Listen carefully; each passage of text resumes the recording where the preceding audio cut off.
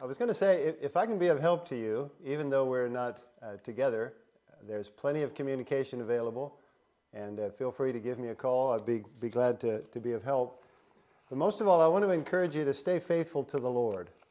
Don't let this be a time of slacking off. Let it be a time of growing in the Lord and growing closer to Him. And I've been encouraging folks to reach out to each other, and particularly during the week, to pray together. And I hope that you'll do that. That will strengthen you. It'll strengthen our church. And if you have particular prayer requests, do email me and let me know. I'll be happy to share those with people.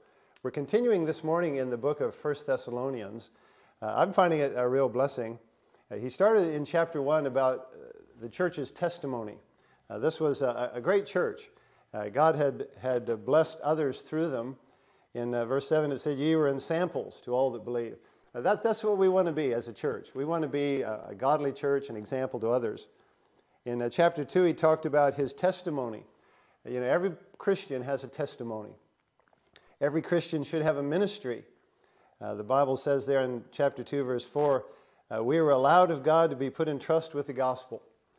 What a blessing that God has given us that ministry in general, and then specifically others. And he talked about our walk as Christians. In chapter 2, verse 12, that ye would walk worthy of God, who hath called you unto His kingdom and His glory.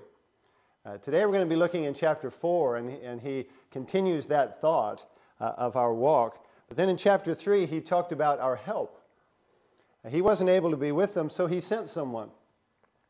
You know, there's always people that God puts in our life to help us. And one of the main ones that should be in your life is your pastor. You should be a part of a church. You should have a pastor. And God blesses in that way. God used Timothy and Paul in those ways. But then he also wrote to them. God has given us His Word. We hear directly from the Lord and can respond to that. And then he prayed for them. We have help. We're going to start in chapter 3 and verse 11 and go down into chapter 4 this morning. 1 Thessalonians 3 verse 11, he says, "Now God Himself and our Father and our Lord Jesus Christ direct our way unto you. And the Lord make you to increase and abound in love one toward another, and toward all men, even as we do toward you, to the end He may stablish your hearts unblameable in holiness before God, even our Father, at the coming of our Lord Jesus Christ with all His saints.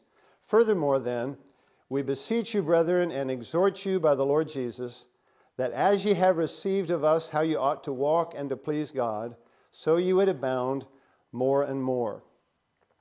Stop reading there. He's talking about the walking to please God. The title for my message this morning is How to Please Your Father. And that's what we want to do as Christians. We want to please our Heavenly Father. And that walk starts by a step of faith. We become Christians by putting our faith and trust in Jesus Christ. In John 1:12 he says, "But as many as received Him, to them gave He power to become the sons of God, even to them that believe on His name." And that step of faith leads to a walk of faith. And that's what he's talking about here in 1 Thessalonians 2 and then in chapter 4. And he mentions there in verse 1, "So ye would abound more and more." A walk means making progress. You're going somewhere. You're moving along. He wants us to be growing in pleasing the Lord and abounding in pleasing the Lord. God expects us to be growing. He uses a very strong word there in verse 1. He says, "We beseech you." That means I'm begging you. This is something very important. And I think we forget sometimes how important it is for us to be right with God. It will help us, but it's for the glory of God. Then he uses a very personal word. He says, "and exhort you." Exhort means to come alongside. And he's saying, I'm a fellow traveler. I'm walking this walk as well. And then in chapter 4, he gives us some specifics about this walk. But he mentions there in verse 1, "As ye have received of us, so abound." Now, how do we receive what God gives us? How are they supposed to have received what God had said to them? By faith. And that's how we abound. We abound by faith. Let me read on in verse 2. He says, "For you know what commandments we gave you by the Lord Jesus. For this is the will of God, even your sanctification, that ye should abstain from fornication. That every one of you should know how to possess his vessel in sanctification and honor, not in the lust of concupiscence, even as the Gentiles which know not God. That no man go beyond and defraud his brother in any matter, because that the Lord is the avenger of all such, as we also have forewarned you and testified. For God hath not called us unto uncleanness, but unto holiness. He therefore that despiseth not man, but God, who hath also given unto us his Holy Spirit." So he talks about some commandments here. And I think this harks back to Acts chapter 15, when in the early days, Jews and Gentiles, this was a new thing, the church, Christians being united as a church, as churches. And the Jews didn't know, are we supposed to give up everything Jewish? The Gentiles, are we supposed to become Jews? And so they had a meeting, and the commandments they came up with, I think it was James speaking, and he said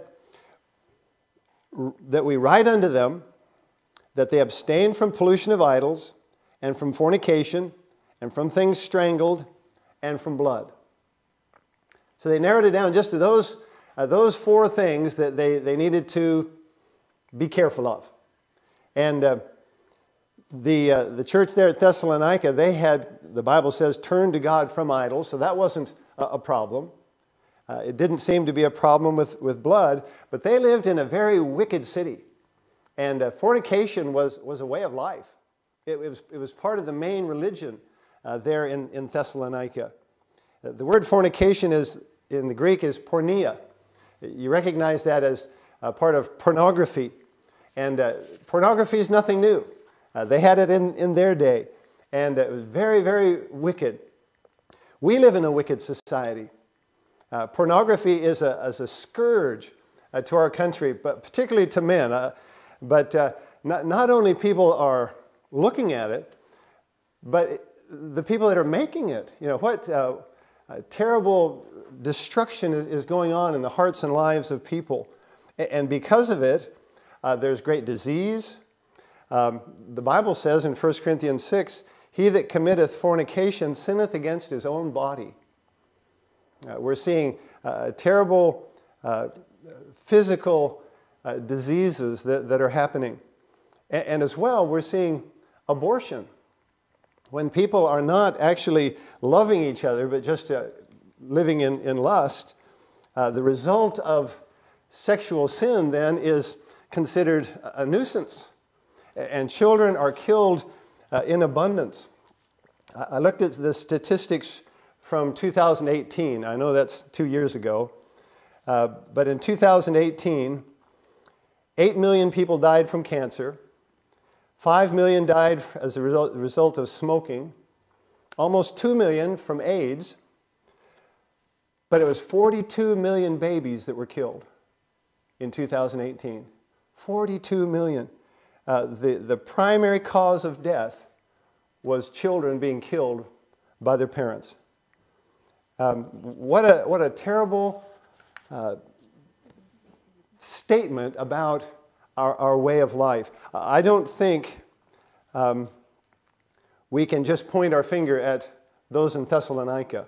We live in a wicked world today, and we see the destruction of marriage. People have taken love out of relationships and have just brought it down to lust. And God's commandment for us is to abstain. Abstain from fornication. And the reason is, His will is our sanctification. God wants us to be set apart to Him.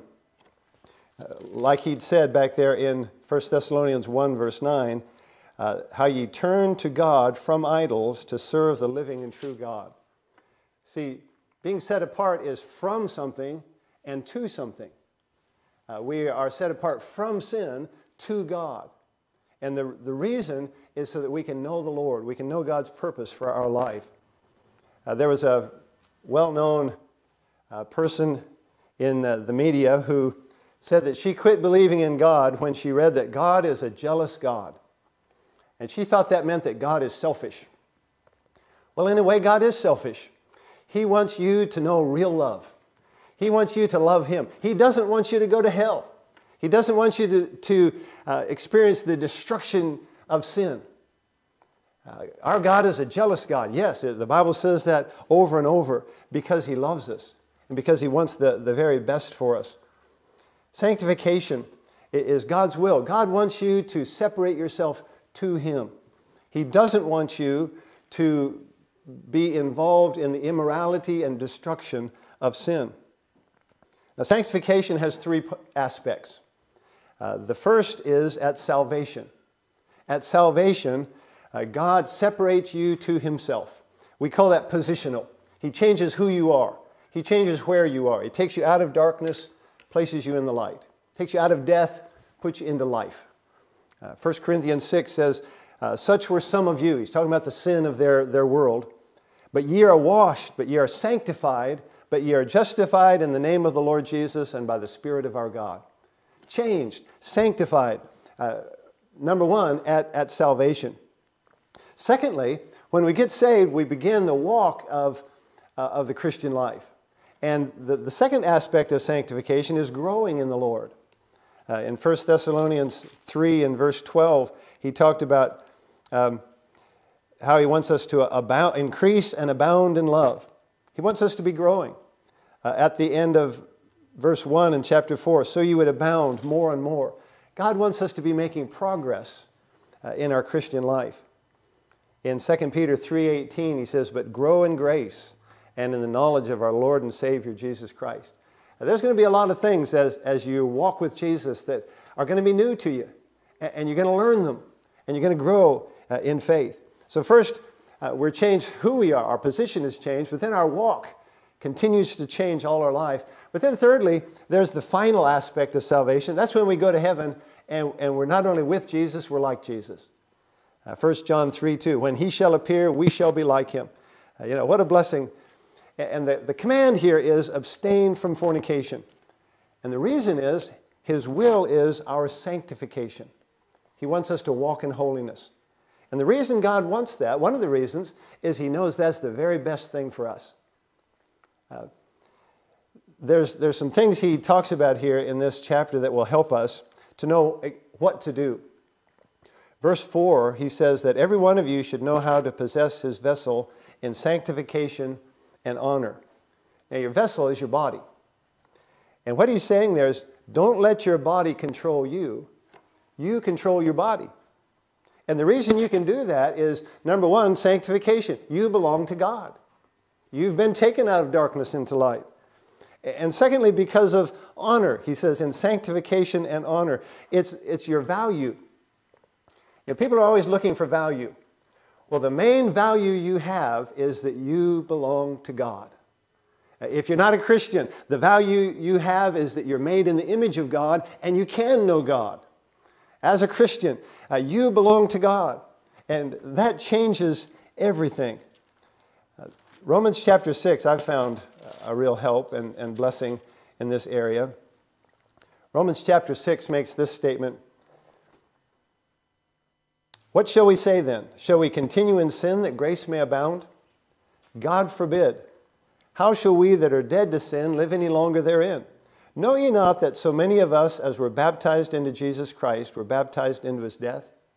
Therefore we are buried with Him by baptism into death, that like as Christ was raised up from the dead by the glory of the Father, even so we also should walk in newness of life. God has given us newness of life. That baptism he's talking about there is not, there's no water involved there. He's talking about being placed in Christ. Spiritually, you're made new. And down in verse 11, he says, likewise, reckon ye also yourselves to be dead indeed unto sin, but alive unto God through Jesus Christ our Lord. Let not sin therefore reign in your mortal body, that ye should obey it in the lust thereof. Neither yield ye your members as instruments of unrighteousness unto sin, but yield yourselves unto God as those that are alive from the dead, and your members as instruments of righteousness unto God. Don't let your body control you, and you don't have to, because you've been set apart, because you have value in the Lord. You belong to the Lord. If you look at the owner's manual, he tells us this, Flee also youthful lusts, but follow righteousness, faith, charity, peace, with them that call on the Lord out of a pure heart. That's 2 Timothy 2, verse 22. God says, don't hang around with immorality. Don't contemplate it. Don't spend time with it. He says, run away from it. You control your body. Don't let your body control you.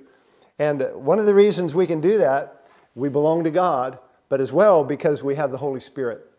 At the end of verse 8 there, he says, God who hath also given unto us his Holy Spirit. In Galatians, he says, this I say then, walk in the Spirit, and ye shall not fulfill the lusts of the flesh. In Corinthians, he puts it as a question. What?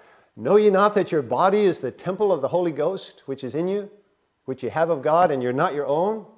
For you're bought with a price. Therefore, glorify God in your body and in your spirit, which are God's. They belong to God.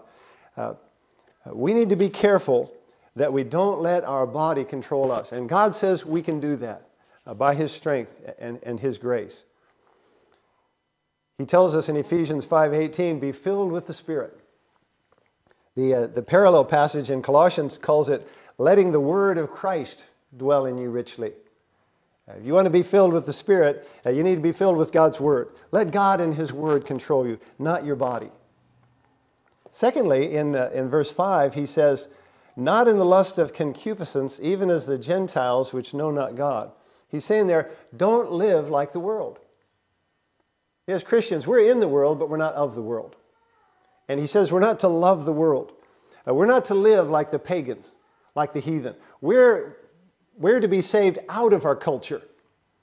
We don't have to incorporate our culture into our religion. We need to be living for Christ. And that word concupiscence there, it's just talking about very strong lust. And as I thought about that this week, I thought, boy, that really describes our society today.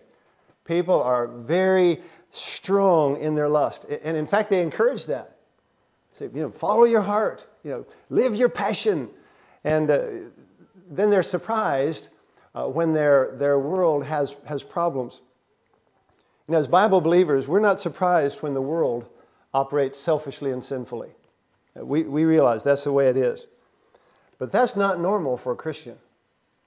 As Christians, we need to be careful that our eyes are not on the world, but that our eyes are on the Lord.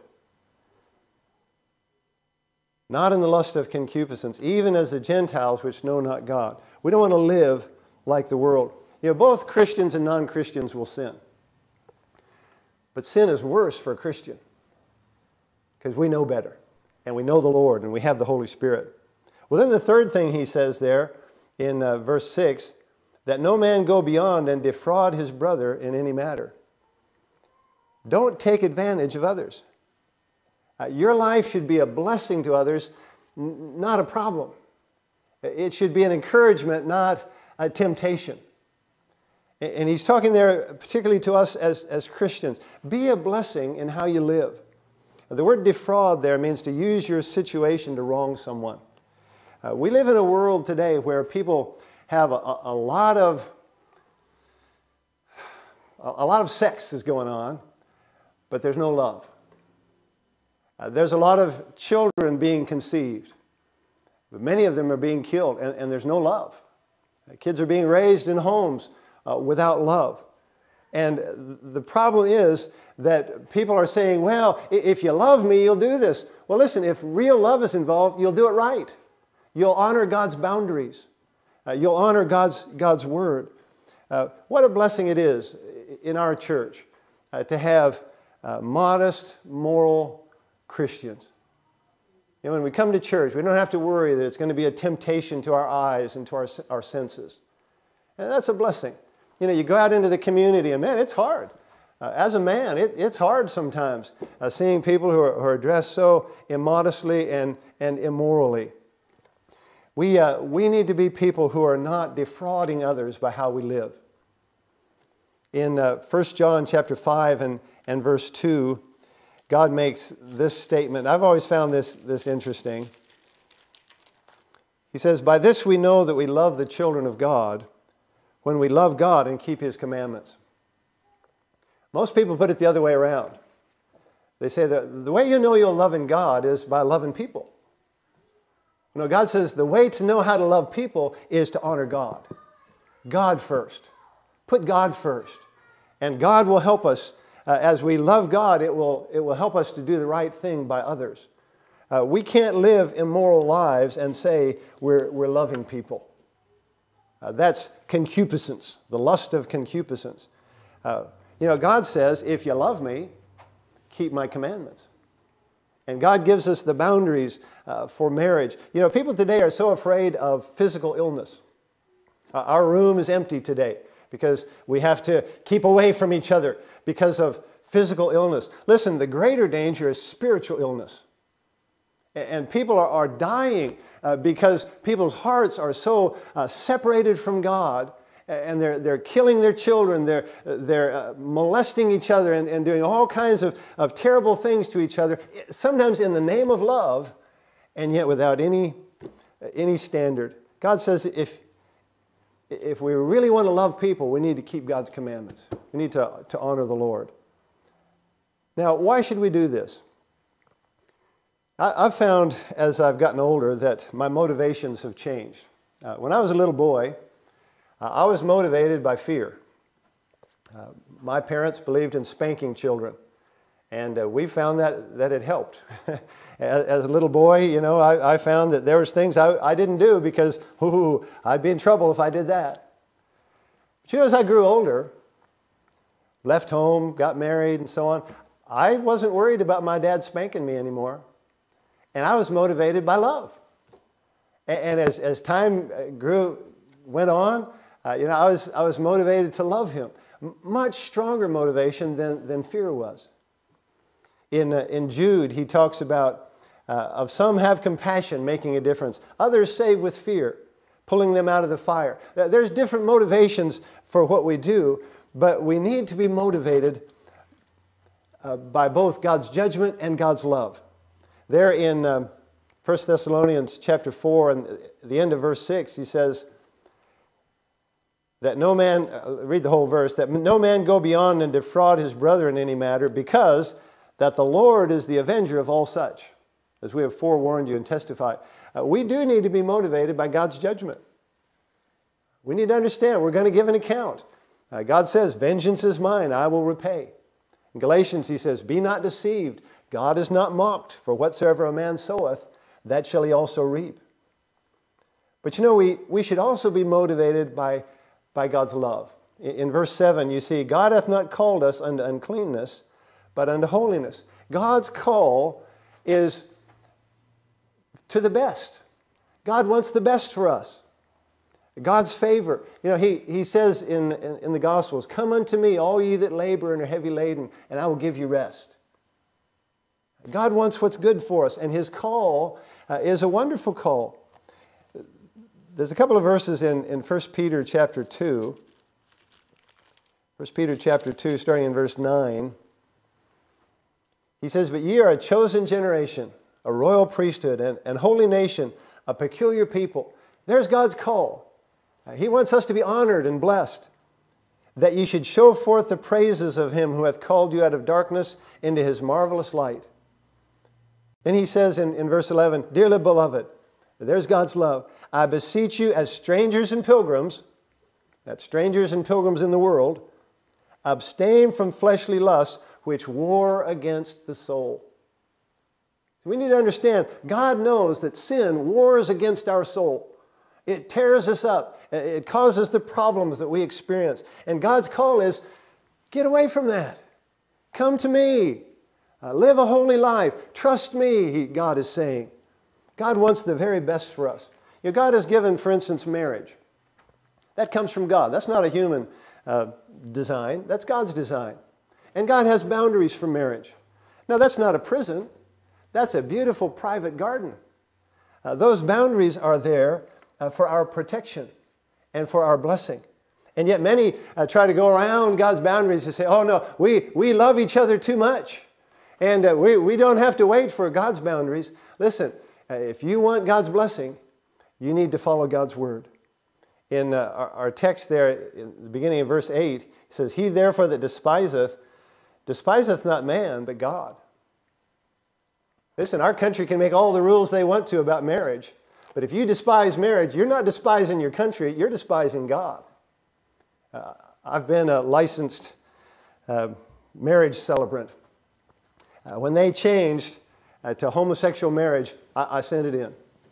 I said, I'm not having any part of that. I can still marry people before God, but I'm not going to do it before a state that makes it a mockery. God's call is to holiness. Don't despise God. Don't despise God's word. And God will help us by showing us there is a standard, there is judgment, but there's also God's call to holiness and to love. And He helps us with His Holy Spirit. God who, verse 8, who hath also given unto us His Holy Spirit. You know, when we sin, it offends the Holy Spirit. In 1 Corinthians, he says, know ye not that your bodies are the members of Christ? Shall I then take the members of Christ and make them the members of an harlot? God forbid. And then he says, he that is joined unto the Lord is one spirit. When you know the Lord, your body, your soul, everything about you belongs to Him and needs to be used to honor Him. God's Holy Spirit helps us in that. And when we give ourselves to sin, it ignores the Holy Spirit's leading. He talks about in verse 8 about he that despiseth. We're despising the Holy Spirit's leading. We're looking this morning at how to please your Heavenly Father. And he says, this is the will of God, even your sanctification, that ye should abstain from fornication. Man, that's very specific, isn't it? The thing I would ask you this morning is, are you in God's will? Or are you despising it? Are you living for the flesh? Or are you living for the Spirit? God has His will for your life. And number one, God says it's not His will that any should perish. It's God's will for you to be saved. He says that in 2 Peter chapter 3 and verse 9. God doesn't want you to go to hell. God wants you to be saved. Secondly, if you're saved, He tells us here God's will is your sanctification, to be set apart to Him. Not living like the world, not living for the world, but living for God. We read in verse 3, this is the will of God, even your sanctification, that ye should abstain from fornication. In verse 7 he said, for God hath not called us unto uncleanness, but unto holiness. Sanctification, God setting us apart for Himself. And folks, the power of salvation is not in us. The power of salvation is not in you, it's in Jesus. Acts 4:12 says, neither is there salvation in any other, for there's none other name under heaven given among men whereby we must be saved. What a blessing. The power of salvation comes from God Himself. And the power to live the Christian life is not in you either. It's not in me. It's in Christ and in His Holy Spirit. I would encourage you this morning, won't you trust Him? Won't you trust the Lord Jesus, who alone can save? In 1 Thessalonians 5, verse 23, he's bringing the letter to a conclusion, and he says, the very God of peace sanctify you wholly, completely. And I pray, God, your whole spirit and soul and body be preserved blameless unto the coming of our Lord Jesus Christ. Faithful is He that calleth you, who also will do it. What a blessing. I wanted to conclude with some words from one of our hymns. Come every soul by sin oppressed, there's mercy with the Lord, and He will surely give you rest by trusting in His word. For Jesus shed His precious blood, rich blessings to bestow. Plunge now into the crimson flood that washes white as snow. For Jesus is the truth, the way that leads you into rest. Believe in Him without delay, and you are fully blessed. Let's go to Him in prayer. Father, thank you so much for loving us. Thank you for the way of salvation, that you are the way. Lord, I pray if there are those listening today that are not saved, that they would come to you. Father, I pray that you'd help us as Christians to live for you. Lord, to set aside the sin that so easily besets us. Thank you for this time together today, and we pray this in Jesus' name. Amen. God bless you.